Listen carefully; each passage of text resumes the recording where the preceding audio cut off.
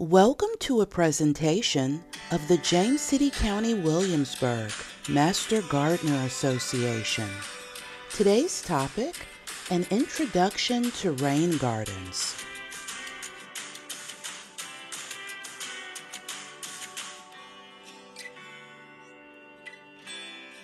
Good morning, everyone. I am pleased to introduce Alexandra Cantwell from the Norfolk Botanical Garden. Alexandra graduated from Virginia Tech with a double major in environmental horticulture, landscape design, and contracting. She's been with the Botanical Garden for 11 years, 5 years as a horticulturist. And then she moved into education, where she is now the director of the adult education program. So I'd really like to have you give Alexandra a warm welcome and a thank you. So this is an introduction to rain gardens, and now I only have an hour with you guys, so I can't get into the deep nitty gritty of this, but it is really great to kind of talk about what they are, how they work, why we need them, and then get you guys started and teach you how to start that process. So rain gardens, it's fun to talk on because when I started learning about them, 2012 or so, that they had a lot of bad press, I would say. People thought they were weedy. They thought they were breeding grounds for mosquitoes and all these kinds of things. And thankfully, over the past, especially the past 5 years, I've seen a really big surge in people embracing them and wanting to put them in their garden. So this is that little introduction. But first, to kind of go over, what is a rain garden in a sense?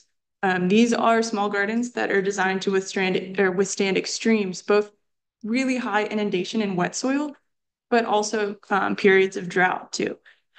These are also able to process and withstand high concentration of nutrients and things like that may enter our soil and waterways, specifically nitrogen and phosphorus.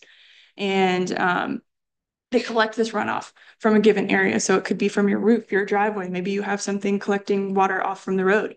But they use deep-rooted native plants to do this. So they're essentially giant sponges. The main thing we want to do is slow stormwater runoff. We want to keep as much water on our property as possible, but not in, a puddle that's sitting there in your yard and not soaking in. So these are kind of a method of green infrastructure. They are a tool, and you can make them beautiful as well. So again, these are specifically designed gardens to withstand those extremes of moisture and nutrient load. Those are different than bioswales. So those are another aspect of green infrastructure. These are specifically designed elements in the landscape that capture things like silt, pollution, and again, store surface runoff. They consist of swale drainage, and you usually see them, they have like this nice kind of gentle slope, these sides to it. You don't want to create a very narrow ditch where this water is going to rush through quickly and erode the landscape. We fill these with lots of vegetation and riprap. So essentially, these are very large rain gardens, or a rain garden is a very tiny bioswale. I would love to see more and more of this. We were seeing a lot of these being installed in municipalities up in Pennsylvania at the top of the Chesapeake Bay watershed. They have a lot of making up to do in terms of nutrients they dump into the Chesapeake Bay. So we've seen a lot of positive movement in those regions, and I would love to see a lot of that get adopted around here on the peninsula and Hampton Roads. But they look beautiful. And if we can see this also, like if we look in the top right, there's a lot of biodiversity there too. So you get a lot of that beauty, different color, seasonality, but it's habitat. That's going to be food for wildlife, and it's incredibly functional. So you guys can see there's the inflow structure where that water comes in off the roadway, and it gives it a place for these to have water can go there, and then it gives it time for water to soak in. So we can absorb that water, and then those plant roots are going to filter out those nutrients and pollution that come in. So bioswales are incredibly functional. Starting to see these in some more developments, housing developments and things like that as well. But again, they're functional and they can be beautiful. So it is a little different than detention and retention ponds. So, we've seen these, especially shopping centers, things like that. But detention ponds, they're low-lying areas. They only temporarily hold water, and they slowly let it drain and absorb while it moves to a different location. These are really more for like those high intensity flood control situations, whereas retention ponds, they hold water for specific, or they hold water indefinitely. And that's where we usually see the fountains added because we want to keep that water aerated. We want to keep that oxygen moving, and reduce algal growth. So a little bit of different, but these again are all different aspects of green infrastructure. So why do we want to add these rain gardens? We want to limit impervious surfaces. Impervious surfaces are things like asphalt, it's those hard surfaces, concrete, driveway, rooftops, things like that, because water does not infiltrate. That water all collects and it's going to run off into the street gutters. The street gutters, then it's picking up pollution, it's picking up sediment, it's picking up all these things, and it's moving it to probably the next drainage ditch. And there we see all that water moving fast, high velocity. Wherever it drains out into, it's going to cause erosion issues. It's going to pick up more sediment. It's going to erode the bank away. So stormwater runoff is the issue we are trying to fix, and rain gardens can help with that. Rain gardens, again, are just big green sponges that we have. They're letting that water soak in. They're letting that water slow down and get absorbed, and they're acting as filters in picking up those pollutants. So essentially, we want to recreate and enable the natural water cycle. So they help us manage stormwater. They help us reduce flooding for that reason. We are seeing more and more intense storm systems that are quick. If we think about in the summer, you know, those summer storms where they come in, they kind of douse you in rain really quick and then they move on. We're seeing those are happening more frequently and they are more intense and they're dumping more rain. In Norfolk, there's lots of underpasses and the tunnels, things like that. Those underpasses, if anyone's familiar with Norfolk, Hampton Boulevard near Old Dominion, I have seen numerous cars get totaled in the past 3 years where people are stuck in traffic, and this happened to me, and it is terrifying. You're stuck in traffic. All of this rain happens. It's a 15-minute storm, if that, and we have a high rain intensity for just 5 of those minutes. All that water goes to the low point. Low point around there is under the underpass. And if you're stuck in traffic and everybody's trying to get out and you just can't move, I've seen cars get totaled because they flood that quickly. One rain garden isn't going to solve that and save somebody's car, but we need to think about designing where we live to help slow that stormwater runoff. We see that happen in areas of high development where they're losing their green space. So we just have high impervious surfaces. We have all those places that don't absorb water, just gets funneled somewhere else. So these rain gardens are a wonderful solution for you guys to learn about, to teach. You can do it at home, and that's what we'll get into with this, but you guys have a lot of influence, and I know you have volunteer hours and things like that that a lot of you guys get with your Master Gardener programs and whatnot. So it's important to kind of learn and teach other people about these topics and how we can use plants as a tool. They filter pollution. Those plant roots, which we'll talk about, selection and all the good stuff, they are, again, filtering out things like nitrogen, phosphorus, and that before it enters our waterways elsewhere. They're replenishing our groundwater. So again, back where I live, depending on the time of year, the tides, the wind, I might have to change how I drive home. One of my neighborhoods floods all the time now. And part of that back home is not only do we see sea level rise, but we also see land subsidence. So our aquifer is getting depleted. So not only do we have water rising, but our land sinking. So we're one of, I think, the second most vulnerable community in the US facing that threat. So behind New Orleans. So having green infrastructure allows water to recharge our groundwater, or allows water to seep in and recharge our groundwater. Provides habitat. Again, when we include all these deep-rooted, amazing plants, and we're not just using turf, we're creating a lot of habitat. We're creating places for insects to live. We're creating nesting material for birds. We're putting out all these great sources of food for our wildlife. If we reduce flooding, if we manage stormwater, that's going to reduce strain on sewer systems, especially older ones, the combined sewer systems. This is going to reduce erosion. Again, the more roots and plants we have in place, we're slowing the quickness with which that water moves, but we're also having those roots hold that soil in place. In the long run, they are lower maintenance. These plants, once you get established, you really only have weeding periodically to keep invasives out until the plants get to a certain size, and then you cut them down at one point of the year. They add aesthetic appeal. You can increase property value, 13 to 30% with a well-landscaped area. So that's not just your home, but for business owners, you have increased foot traffic and increased sales. These are all things that have been studied. We have increased visitation. We have increased employee productivity. Schools have shown with areas of, if you can see outside, if you can see green areas, they have students perform better, focus more. So that's another reason we want to include these green spaces around where we live. And with that, stormwater kind of encompasses most of those reasons. We can kind of tie back all those bullet points into stormwater management. Again, we want to make sure that we are kind of designing to move back towards a natural system. So we just want to have as many different types of textures that slow down that rain. When we look at a forest canopy, we've got trees that are the first line of defense. They have all different leaf shapes. That's going to slow rain as it has to hit those leaves, filter, slow down, drip down, move to the next level. Then it hits maybe smaller trees underneath that canopy. We've got shrubs, and then we have the ground layer, and litter, and leaf litter, all that stuff. So having vegetation slows down that rain as it falls. And then we also have area for that to absorb. So again, just to kind of compare that to an impervious system, everything's flat, everything's smooth. It moves pretty quickly for the most part. With that runoff, again, it's picking up pollutants, it's picking up trash, it's picking up all those things. And if we can have an area for that to collect and slow down and trap that debris, then we can make a bigger impact and clean it out.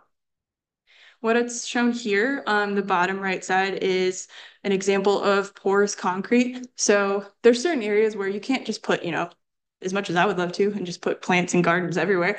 We can't necessarily do that all the time, but we're seeing more and more options available for porous substances. So porous concrete, porous asphalt, permeable paving, things like that, that is becoming more and more popular and accessible for folks. And that still gives you the stability and the accessibility and the structure that we need in a lot of situations, but it allows at least some water to infiltrate and slow down. For us as well in our region, it's really important that we need this green infrastructure and we slow down that stormwater because we live in a phenomenally unique place. Chesapeake Bay watershed is home to over 17 million people. So if we want to get everybody on board, planting rain gardens, protecting our water, that can have a big impact. We've got so much shoreline. We've got so many areas that have neighborhoods and business districts and all that collect and drain and directly enter our waterways. So we have a lot to protect, not just the quality of water, but when we think about pollution moving through, that leads to algal blooms. That impacts a lot of things like our fisheries, our recreation. If we have pollution and sediment moving through, that sediment that's picked up from a construction site, it gets deposited somewhere else. And what we've seen is a lot of that gets deposited over submerged grasses. So like bottom left there, you can see, we call them SAVs, submerged aquatic vegetation. That sediment gets deposited there, and that is essential blue crab habitat. So anybody that loves crab boils and all that good stuff, is a great segue into why we want to landscape sustainably, because that sediment smothers that and they no longer have their nesting sites. The State of the Bay, the most recent one we have is from 2022. The Chesapeake Bay Foundation puts a report card out every 2 years. And I wanted to show you guys that all of this stuff is closely monitored and we do see positive changes and impacts happening. So how things might change on a large scale, we might not have direct influence as individuals, but the more that we get involved with programs like this, the more that we talk about adding rain gardens and things like that, we can make small impacts that do make a difference. When we talk about what is polluting the bay and what these rain gardens are helping reduce and prevent, nitrogen and phosphorus are the two main pollutants. Now, obviously, our rain gardens aren't going to solve any of that pollution issue with agriculture, but urban stormwater is a category that we would be able to impact and change with this green infrastructure. The third most prolific pollutant in the Chesapeake Bay is actually just sediment. So again, erosion control through rain gardens will also have a positive impact on that type of pollution as well. And this is just kind of some visuals to show you what that erosion looks like and why we want to slow down and keep as much of that water on our property as long as possible and let it soak in. Again, we think about those curbs with that water moving through, and it's the more water that collects, the higher volume that is, the faster it's going to move, the more velocity it'll have, and it just eats away. Once it hits a drainage ditch, we see more of these intense frequent storms. We see more of that erosion moving through. And what do we see on that bank that's collapsing? It's turf. Turf is better than nothing, but turf does not have the root structure to hold that stuff in place. Then we see the difference in water quality where that sediment is getting pushed deposited, moved into different waterways. So just a little bit of the visual when I talk about how we want to slow stormwater down. This is why. And then this is just an aerial of the Chesapeake Bay, North Bay. You can see Baltimore, and this is after heavy rainfall, just the suspended matter. So it does impact quite a bit. And we see those high residential areas and those high agriculture areas where we see most of that erosion and pollution being deposited from. And then again, with those pollutants, phosphorus and nitrogen, as they enter the waterways, this is an aerial of an algal bloom. So I know if you guys fly out of Norfolk, I've seen this in the summer, you can look out the window and you can see that water column. You can see what that algal bloom looks like. And again, having those pollutants enter the bay, especially in the summer where we see a lot of rainfall, we see high temperatures, this is going to block out light, kills off submerged aquatic vegetation, that reduces oxygen, which affects our fish. And again, that's going to affect our industries in the area as well.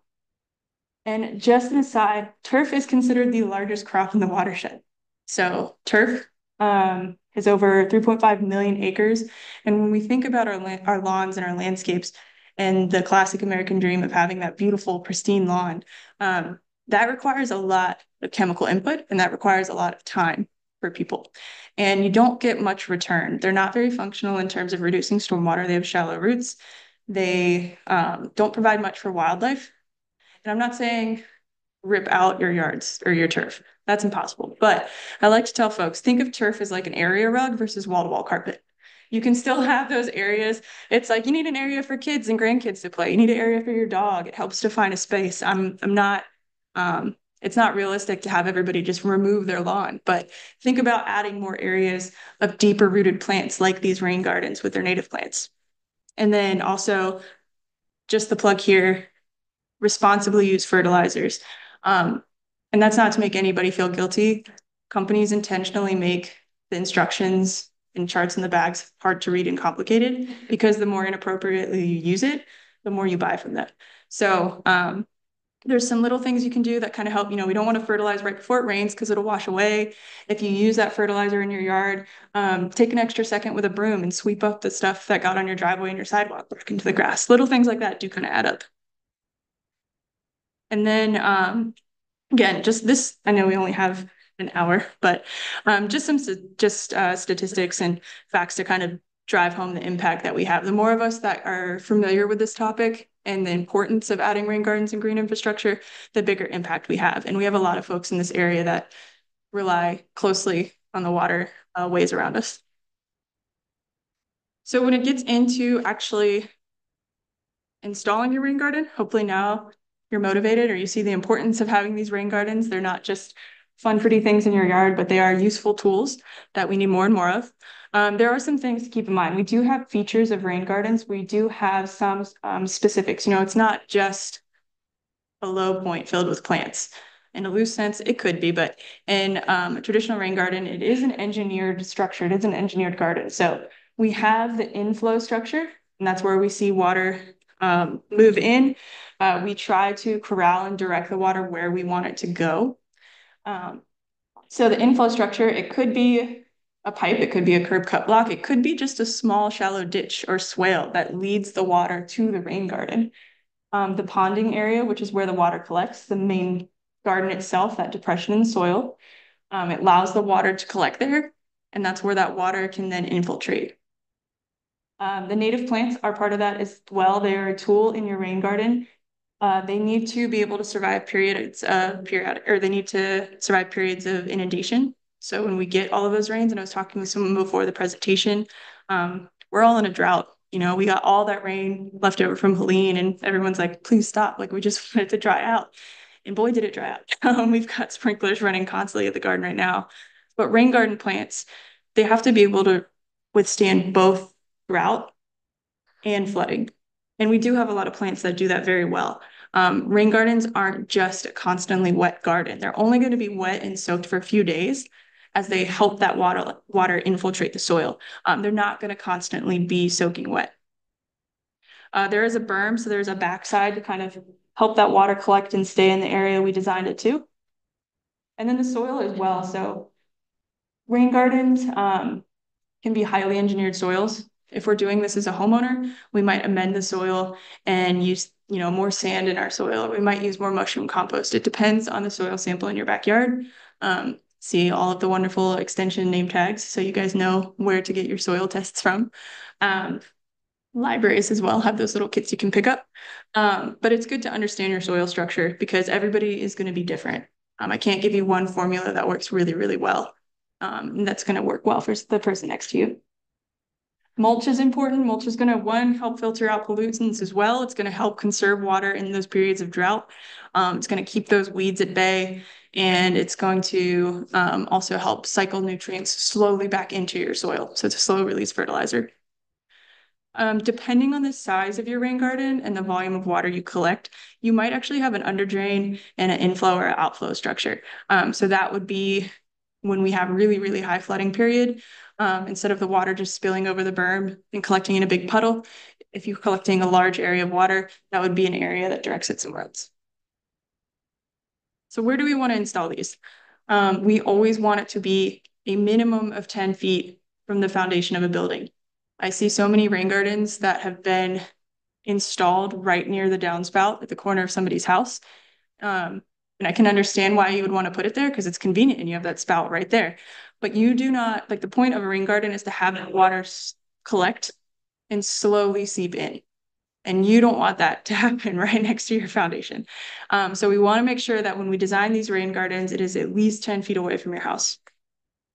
We also want to make sure that these are going to be outside of a tree's drip line. So think about the canopy, where those leaves drop. We don't want to put it right under a tree because when we excavate and create that depression, we don't want to damage those roots. Most of the tree's roots are going to be superficial near the top of this soil surface, so we don't want to damage or stress the tree in that way. We don't want to make it over top of a septic system, or we don't want to make it near utility lines. Call me utility. That's still very much an important part of any kind of landscape design there. And this one is, I leave it in here worded this way because this is an area with less than 12% slope. We generally live in a pretty flat area, right? We don't have to. We have to make our rain gardens different than a lot of other areas. We have to make ours shallower and wider, and we see a lot of flat areas, so we can be a bit more creative with how we have that water move in, or we can have structures in the rain garden that kind of create lower and higher depressions. I'm really excited about the Garden of Tomorrow construction because around the education center, it's all going to be functional rain gardens. Large ones, small ones, and it'll show homeowners different examples of what they look like, the creativity with design. But we have a lot more to work against than a lot of other regions just because we do have high water tables. We do have a lot more flat areas. We don't want to place a rain garden where water is already pooling. And in most of my time studying this and dealing with design, that is someone's first instinct, just to put it there. And I completely understand why. You're like, there's this water that's always, it's, an area of low infiltration. That soil could be really compacted there. And that's why we see that water pooling and puddling after rain. But we don't want to put a rain garden there because of that compaction. Rain gardens, again, are supposed to have this soil that lets water permeate and infiltrate through. So what we would do in that situation is, you identify the area of pooling water, and then we have to think and design, how do we get the water away from that area? Do we create a small, shallow ditch? Do we create a rain garden uphill from that shallow flat, or from that compacted area with the drainage issue? We want to catch the water before it pools there, or we want to pull the water away from there. Because again, we need that soil to be able to let that water infiltrate. So a rain garden, we wouldn't necessarily want to put there because also those plants aren't going to thrive in that condition. Because these plants that we're choosing and we're going to learn about in a few minutes are plants that are going to need soil to be dry periodically, and that is not going to let them thrive and function as well as they should. And one thing, again, talking with someone before this, Where are we collecting water from? You know, it might not always be your house. It's your neighbor's house, depending on how the yard is shaped or your neighborhood is shaped. You might have your neighbor uphill from you. And not only do you have rain sheeting off your roof, but you have all of the water from their property coming down to your yard to collect it too. So these are all things that we need to be considering for the install of the rain garden. Do you have an area large enough to capture all of that water? Do you need to do a couple different rain gardens in separate areas to help capture and divert that flow? It's going to be different for every person. So again, what rainwater are we capturing? We want to make sure as a homeowner, we're noting all the impervious surfaces. So again, our roof, our driveway, is the road uphill from us, and does that water drain in? Our neighbor's property, from your shed, the roof there, just things that we need to note because that'll influence the size of the garden. And for this, again, I only have an hour with you guys, but what I'm due for this portion, I sent an email and this will go out to you guys, but it's a calculator. So all you have to do is plug in numbers and they do all the calculations for you to show you the size of a rain garden you would need. Because it's different for every single person. All of your property is different. As much as it would be fun to go through, and I do this with smaller classes, we can calculate that. I found in my experience, it's easier to share the tool with you guys and let you plug and chug on your own. So that is something that I share after the presentation. It'll be distributed to you guys. And it's a really fun tool because it's very customizable when it comes to the area you're collecting. It's very step-by-step and easy to maneuver through. But again, you want to make sure we know where we're catching water from, how much we're going to be capturing. So we do have to do a little bit of math with our rain gardens. When you use that tool, it asks the how much rain, like the standard rainfall size. For Virginia, majority of the average rain events are going to be less than an inch for us. But you're going to calculate that, and then it gives you the dimensions of a rain garden you would need. And again, we want to make sure that that design is being placed minimum of 10 feet from the house. And then the design of the plants is the fun part. Once we realize the size of the rain garden, I think it's the next slide, 2 slides from now, showing the perimeter and how you can shape it, and how, like, the kidney bean shape, I think is the most common one that we see, that rain garden in a box design there. Usually we have rain gardens like in a kidney bean shape, and this is the inflow area. So, you know, like this might be the downspout of a house. There's a shallow little depression, and that just lets the water inflow into this part.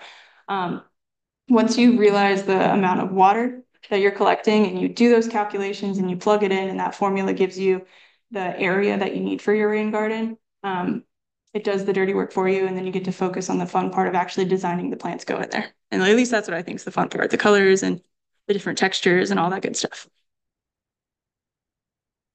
But again, just a reminder, anytime we do any kind of landscape design, even if it's not a rain garden, we always want to make sure we do a soil sample. That's going to save you money in the long run, making sure that you amend the soil so your plants have the best chance of survival, and you're not spending money on plants that we put in this garden and then they slowly peter out and die. We want to set them up for success. So the $10 up front for that soil sample saves you a lot of money down the line in any kind of landscape design. We want to do an infiltration test at the proposed site as well. So the other thing I'll send out to you guys is a little YouTube video that just like runs you through the what a drainage test looks like. It's super easy. You're just going to dig a hole.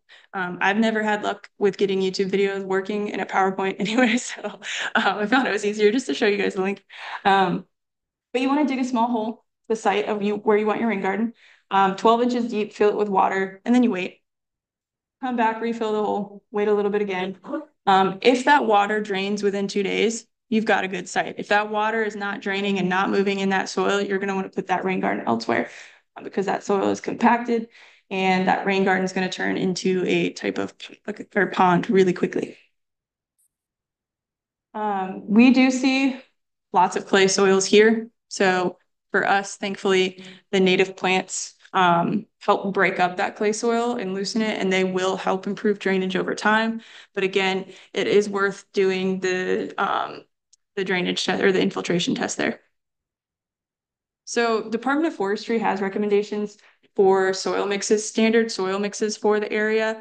If your budget allows it, sometimes it can be kind of a little more expensive to get that sand in there, but 50% sand, 25% topsoil, 25% composted or leaf litter. Mixing that together, that gives that area of the rain garden, that excavated site, nice fresh soil that will drain. And again, it's not necessarily within everyone's budget to do that, but we can choose plants that will allow us to work within the budget if we can't amend the soil.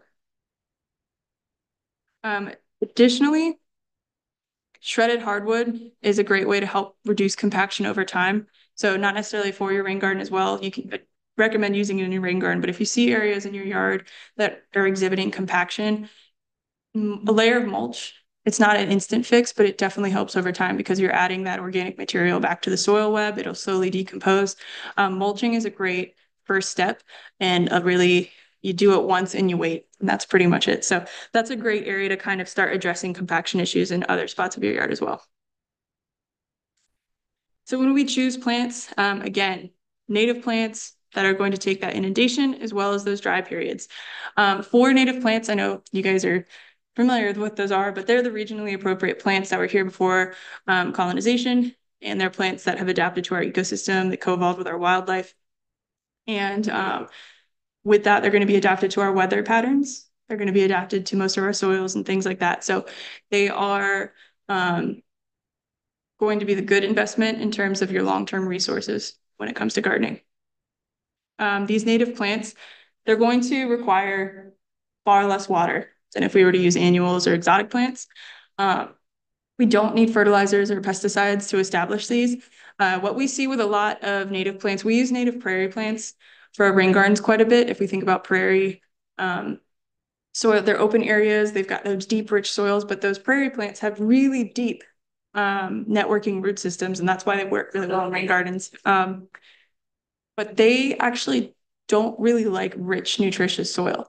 We found with those plants, like a lot of our ornamental grasses, rudbeckias, black-eyed Susan, things like that, if you add a lot of fertilizer or if you add a lot of compost to the soil, they tend to flop. So for our plants to be tighter and more upright, they like a nice lean soil, which works well in our area. And then also, I just love to remind folks that your time is also a resource as well. You're saving yourself that effort. Most of our native plants, what we recommend for the perennials is leave them standing. You want to leave them standing for visual interest throughout the fall and winter. You want to leave them standing because that's the habitat for wildlife. After things like purple coneflower blooms, traditionally a lot of folks would cut it back. We want to leave that standing through the winter as well, though, because those seed heads are going to get picked clean by some goldfinches.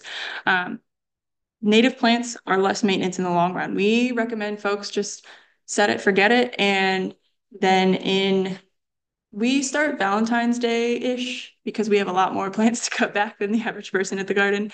But late spring, cut your plants back once. I also recommend, if you're really ambitious, you can lay them out and mulch them through your lawnmower, and then just throw that material back in the garden as mulch. It keeps everything on site. You get that organic material, and you don't have to bag trash anything. If you want, I highly recommend mulching it or throwing it in a compost pile, but overall, they're less work. And if you leave those plants standing throughout the winter, that's also going to inhibit weed pressure. So helps take space. So with that, I think I've got a visual on the next slide that shows you choosing native plants that have those deep root systems. But if possible, we recommend ordering plugs. Landscape plugs are what we see in these pictures I have here.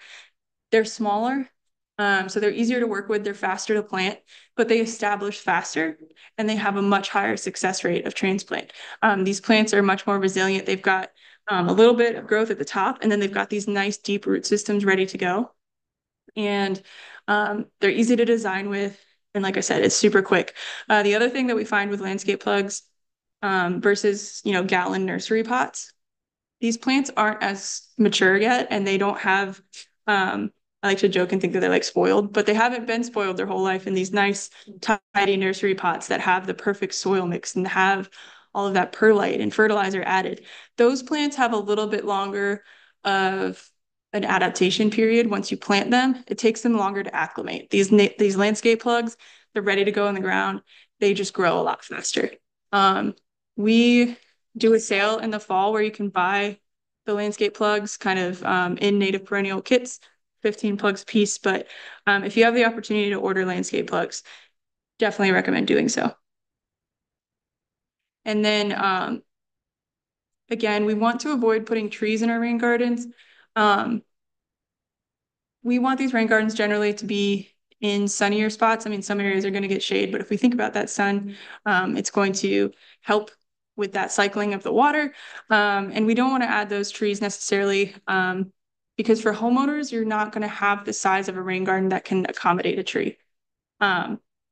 If you have quite a large area of land, if you reach a certain size, a certain area of your rain garden, you can plug in trees, and that's where that calculator I send out to you guys kind of helps determine. But what I've found when working with homeowners, most of the time we're not going to have a rain garden or a property large enough to accommodate a rain garden that can fit a mature tree in it.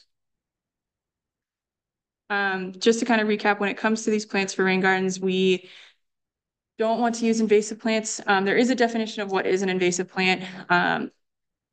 It is a presidential executive order. These plants cause economic and environmental harm, also harm to human health.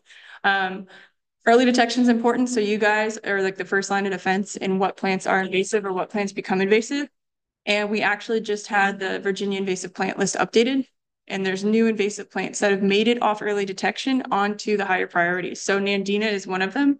And that's what's pictured here. And I just put this little plug in here because it's nice to remind folks, especially a crowd like you all, that you guys are the ones that can make change and inspire other people to not purchase these plants or to ask your nurseries, things like that, to stock native plants and other ones. So just a friendly reminder, stay away from our invasive plants.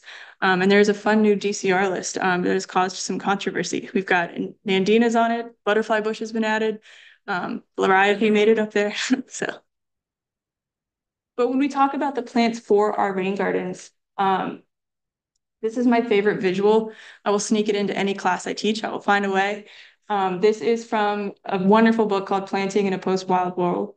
But you can see how deep and branching these root structures are. So they are going to hold all that soil in place.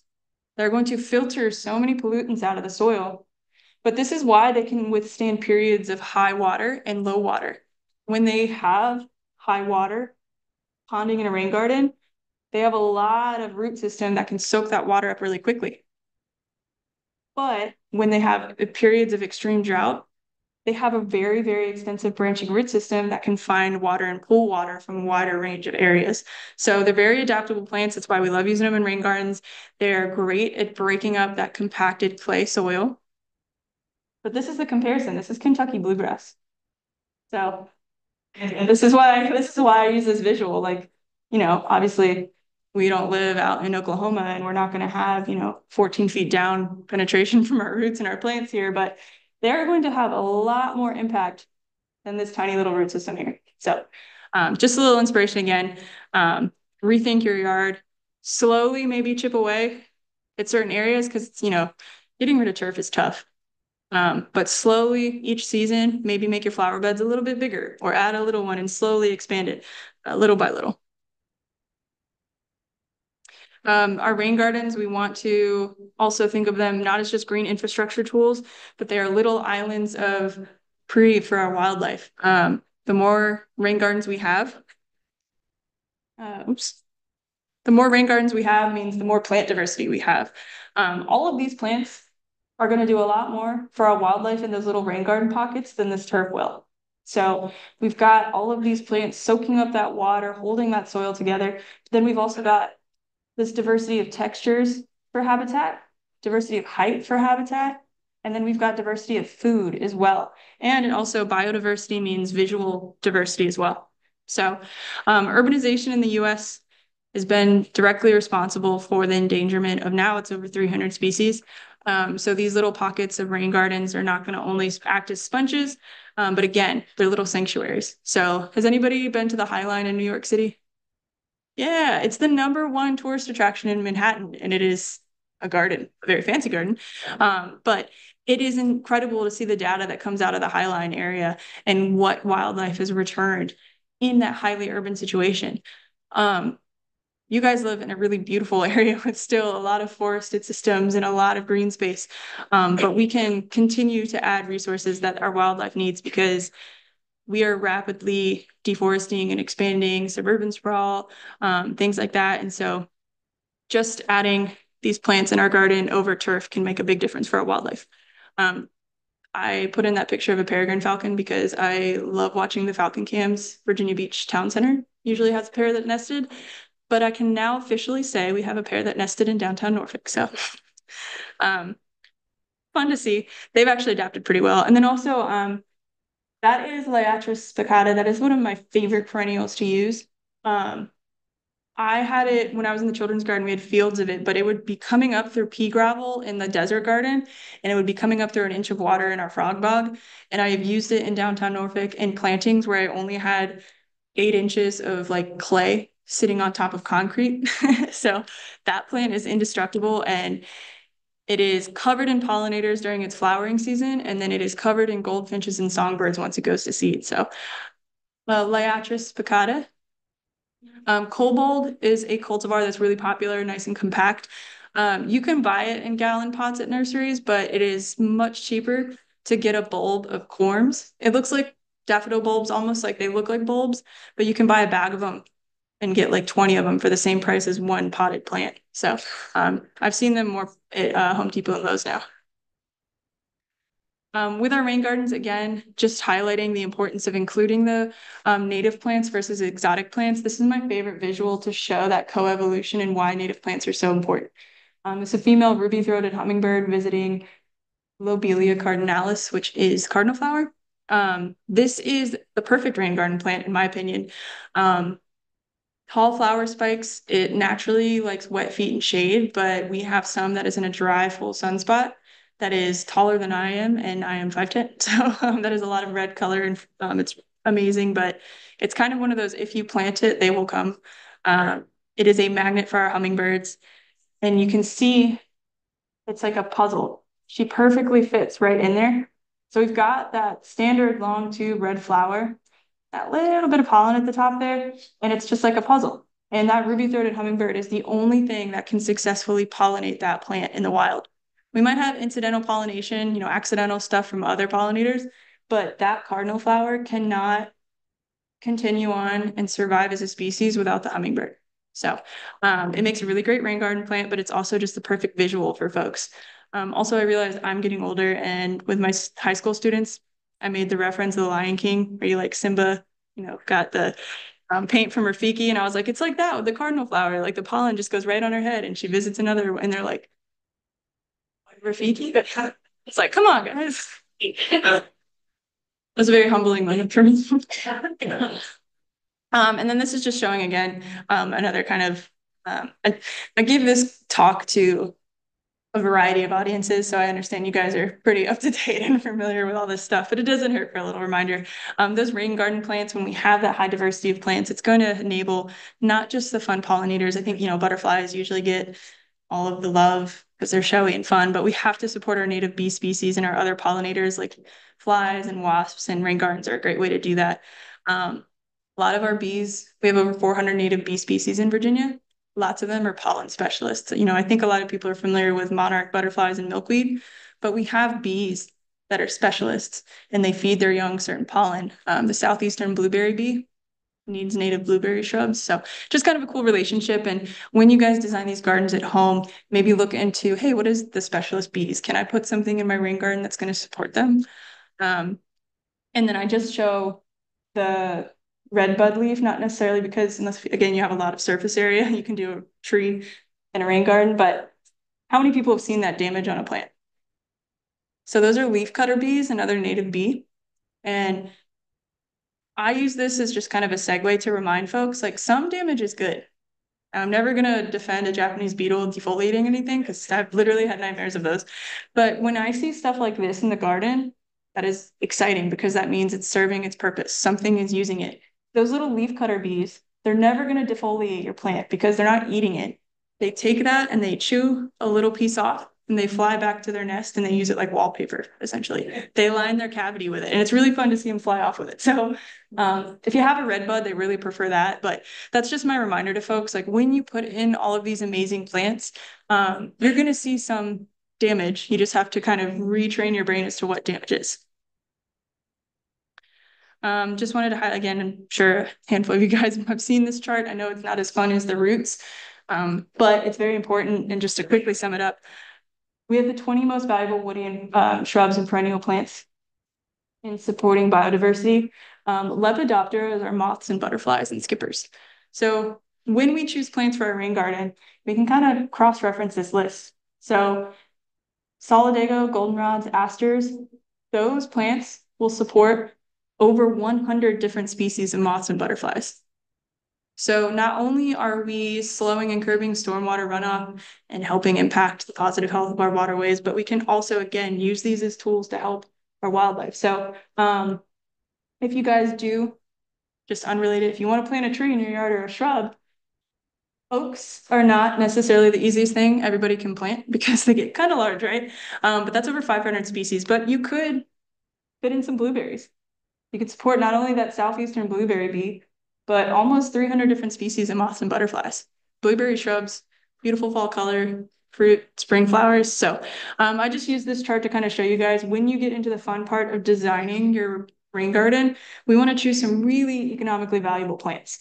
Monardas are one of my favorite.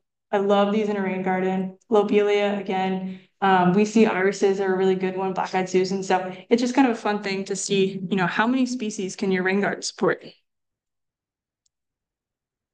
And then just to kind of round off the wildlife portion of it, 96% of our native songbirds rear their young on insects.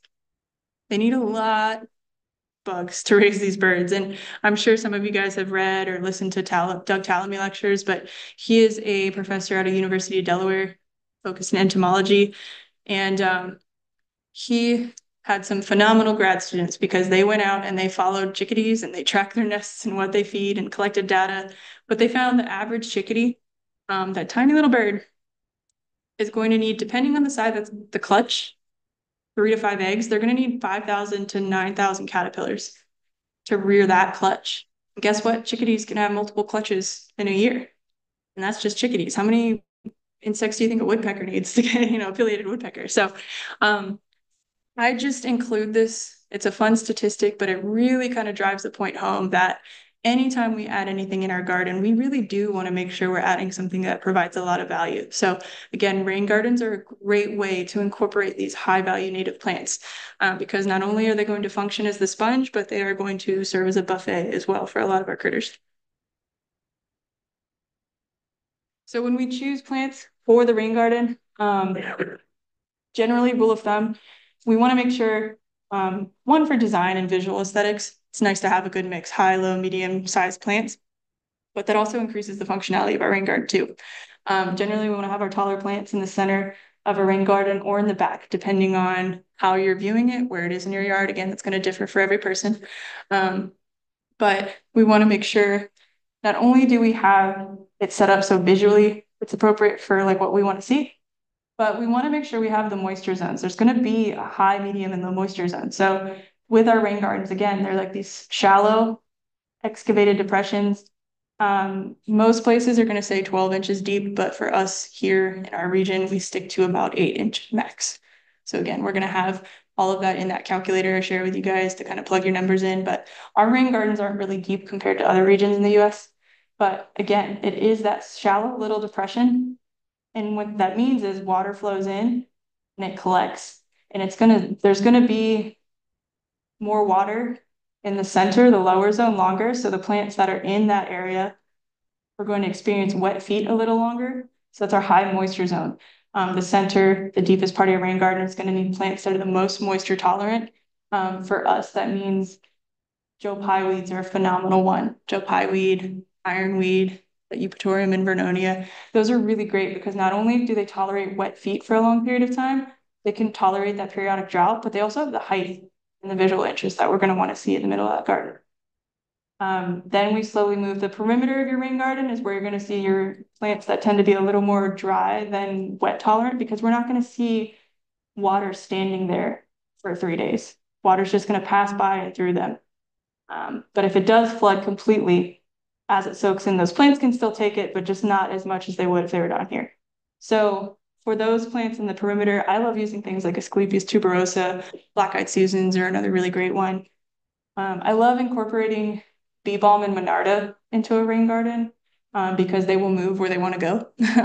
Monarda is in the mint family, and not to scare anyone off, it's not as aggressive as mint, but I like to think of those as budget-friendly plants. You can plant it, let it grow in a season, chop it up, divide it, move it somewhere later. So I like putting those in a rain garden because, again, they tolerate those extremes, but they'll fill in the gaps and outcompete the weeds for you. So they're also a really fun way to just get in vivid, bright colors like the magenta and pink, and then support hummingbirds and butterflies as well.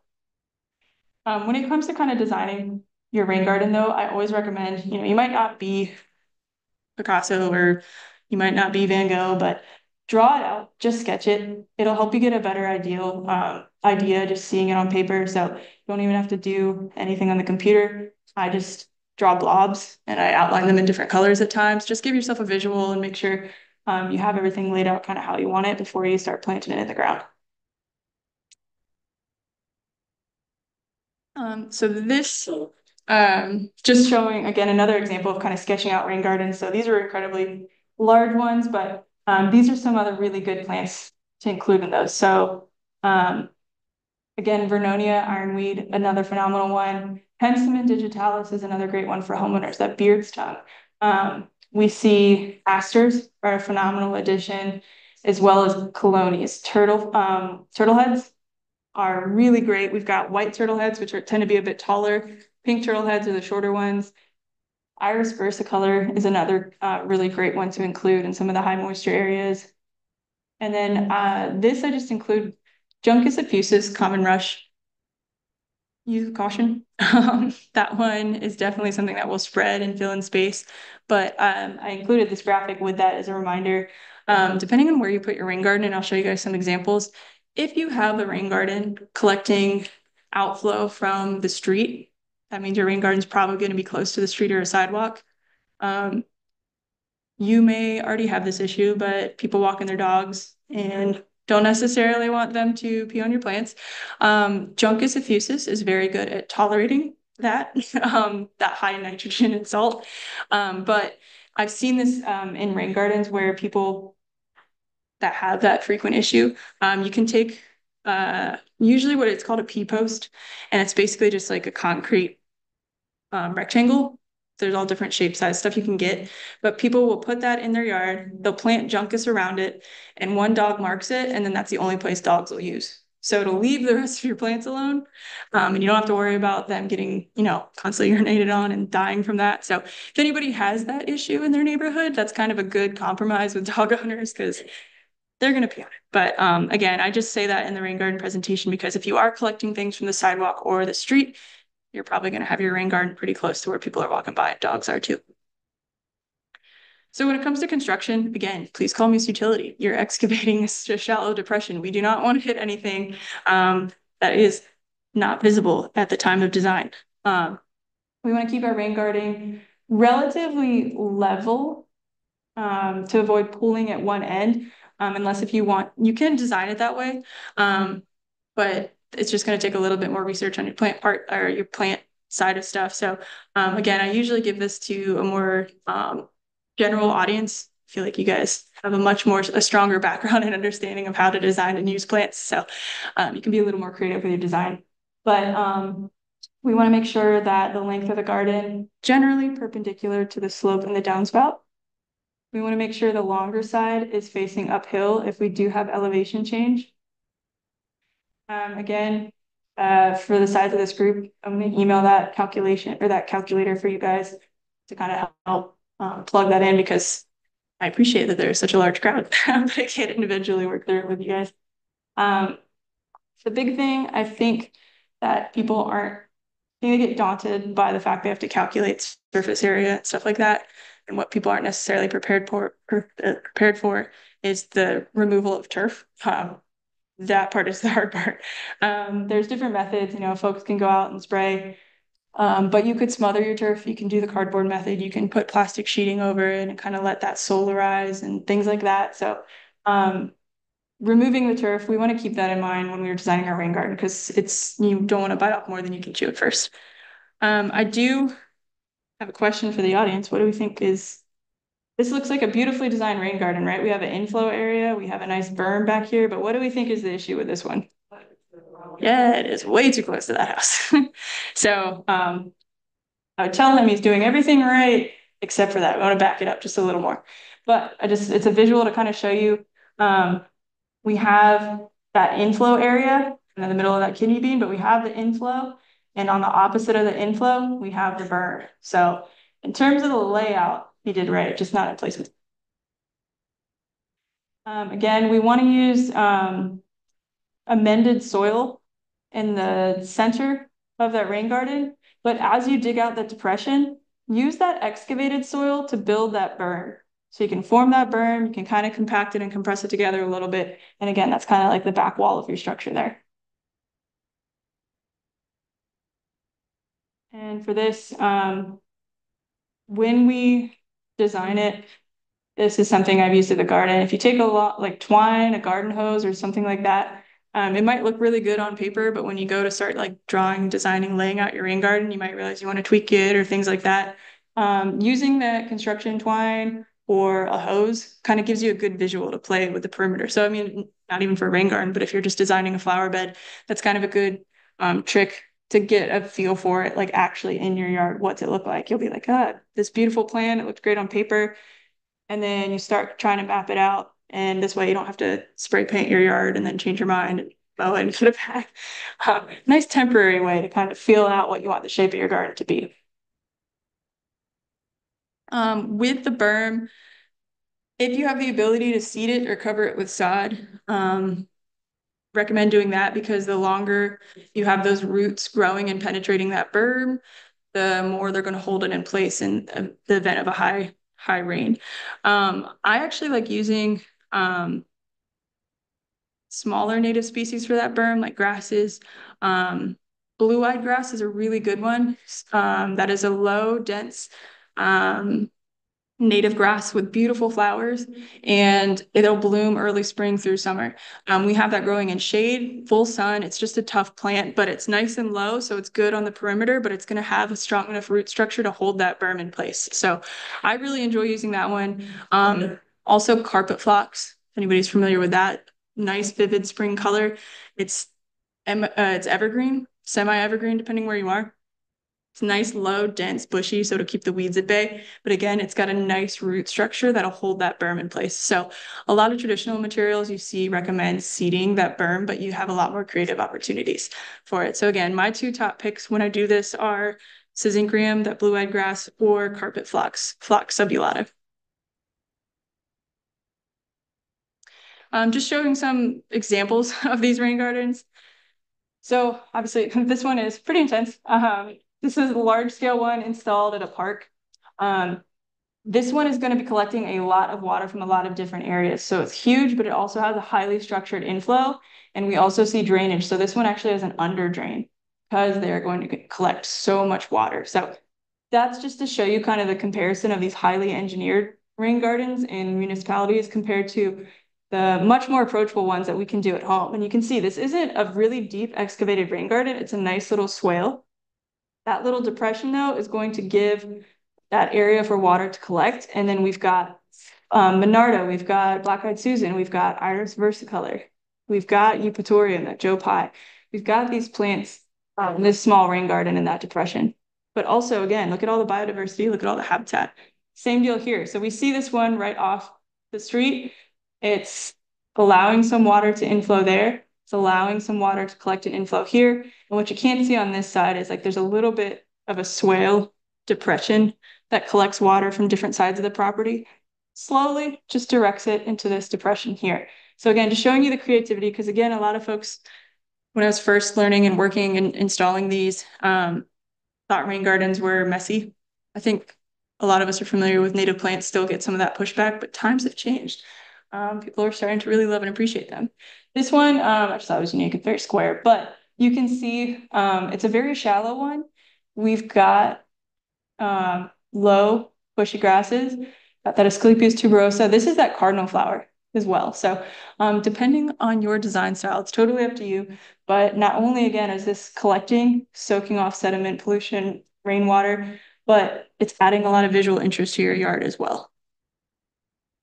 One thing, if you're really ambitious and you want to do this, you can reach out to your city and request a curb cut block. I've seen this becoming more popular where you have, this is basically your inflow structure and it lets water permeate into a collection area. This is what not to do.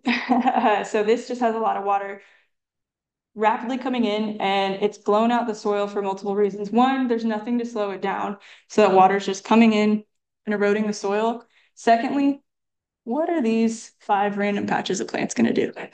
This is your friendly reminder. Plant as densely as your budget will allow, because the more plants that we have in there, we have more roots and they're going to hold that soil together faster. Also, studies show that you can plant, the more densely you plant things, the better they establish. They kind of help each other. They have that increased humidity around each other. So plant as densely as your budget will allow, because this is not going to hold that soil together. And if you do a curb cut block or you have specific inflow areas and you don't, depending on how much water you're collecting, you want to slow it down, because it's, as your rain garden is establishing, you don't want it to blow the soil away. You don't want it to blow all that mulch away. So river rock, river stone, gravelly, the larger cuts of stone, having those right at your inflow area, just slow that water down, and it has more obstacles to move over, so it's not going to move as quickly and erode your soil away. So we see some of the rain gardens permanently include these that are constantly collecting a high inflow, like on the curb. But we also see you can use those temporarily as your plants establish, and then you can just remove them later. Most residential folks I see just use that nice kind of tan mix of river rock, and it blends in pretty well. And just to show some examples with these curb cuts in place. So this is probably the easiest one in terms of homeowners. We don't have any of that under drain and things like that. But it has this inflow into this nice deep depression here, and that water then collects, permeates. Also, if we see public places start to adapt this is something that they will include, because that's going to catch trash. Now, I think it's worthwhile. As a homeowner, leave it open. That's the cheapest and most accessible way, but also I would rather have trash collect in my flower garden that I can go pick out periodically than have it carry down the storm drain. So just something to keep in mind if you do take inflow off the street. And there's now more and more like rebate programs for homeowners for keeping stormwater on your property. So it differs for every city that someone lives in, but there are more and more like rebates that you can look at too. So how much stormwater you keep on your property or how much green infrastructure you have. So definitely look into that for where you guys live. And then this is just to show a comparison. A lot of cities are trying to adopt these models where they have those, we would call these traditionally hellscapes when landscaping, because they're highly compacted, they're covered in pollutants, people walk over them all the time, the sun beats down on them. But using those as little pockets of infiltration. We're actually installing our Garden of Tomorrow. We have a parking garden, and we're going to have huge tree canopy covered with all our parking spots, and underneath each of the trees is going to be a deep well of stormwater retention. So there's a lot of really, really cool stuff on the horizon when it comes to managing our stormwater in public areas. And then lastly, kind of wrapping up, just other ways to reduce our runoff. So rain barrels, downspout gardens, curb cut blocks like I just mentioned, incorporating permeable porous paving, even lattice networking. We see this in a lot of green buildings, supports fire lanes. So fire trucks, ambulances, all that good stuff. There's a lot of options for slowing down that water on your property, not using plants. So there's a lot of creative ways you guys as homeowners can keep that water on site. With that, I know I talk fast. I had a lot I wanted to get through to you guys. I shared 2 links. The YouTube one, I'm going to send this out to you guys with that calculator, but that was just the drainage, the infiltration test. So you guys could kind of visually see what that looks like. But I want you guys to jot down this email, that askaplant@nbgs.org. It's a free tool for anybody. You can ask us any kind of question. It could be, why did my plant die? It could be like, hey, I just heard the rain garden presentation and this is a picture of my property. Where's a good place to start? It could be, what is that cool bird that I just saw? I love getting those kind of emails, but that email puts you in direct contact with our education team and our horticulture team. And not many people use it. So you usually get a pretty detailed, thorough response pretty quickly. So please feel free to use that. There's a lot of really cool programs out there for homeowners. Ask HR Green is a great one. I've done a lot of rain barrel workshops with them. Sometimes they're free, sometimes they're $25. But there's a lot of resources for retaining your rain on your property. If you have large scale ambitions or you are a business owner and you want to have a little bit more of a sustainably landscaped yard, Chesapeake Bay Landscape Professional has a database for designers and businesses that practice all these sustainable techniques, such as managing and installing rain gardens. But with that, I know I went a little bit over, but I know it's an introduction. It's just really hard because all of this is so specific to what each person's yard and site looks like. So you guys will have my email address. So when you get that calculation link, that tool, and you want to reach out to me and you have specific questions, I'm happy to go through that with you guys. But I'm just very excited. There's such a large amount of you today. This is great. Well, thank you guys. I was happy to come to this side of the water Christmas. Thank you for watching this presentation by the James City County Williamsburg Master Gardener Association. Please visit our website for more educational videos at jccwmg.org.